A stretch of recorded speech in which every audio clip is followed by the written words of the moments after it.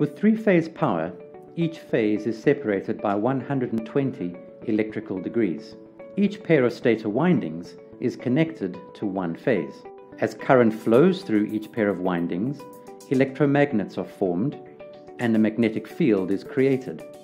As voltage and current in the first phase increases, a magnetic north pole starts to form on A1, and the opposite south pole starts to form on A2.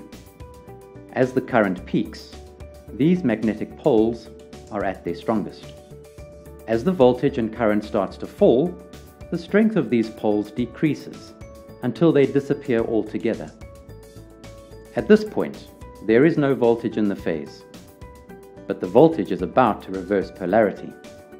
As the polarity of the voltage reverses, the current increases in the opposite direction to before. Again, a magnetic field is formed on the poles, but this time in the reverse direction. A north pole forms on A2 and a south pole forms on A1.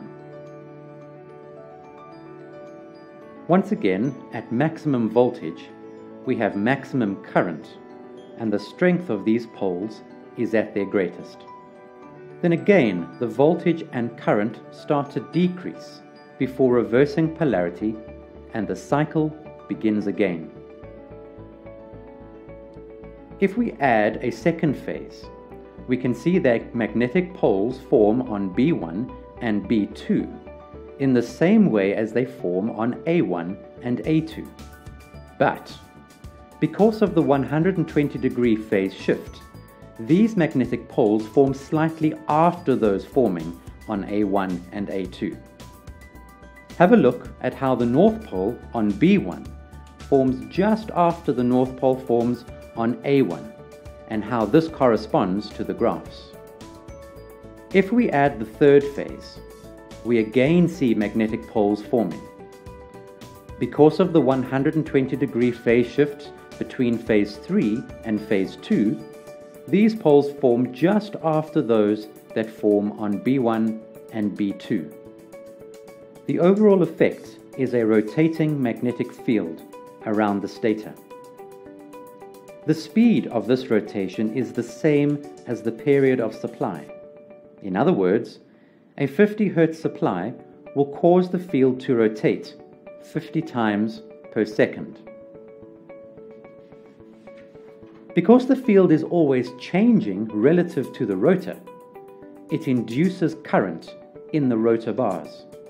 The direction of this current can be determined using the right-hand rule.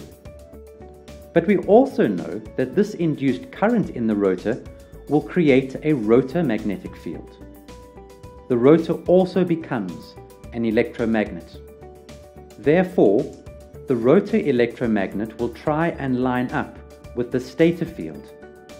But as the stator field is always rotating, the rotor ends up chasing it round and round.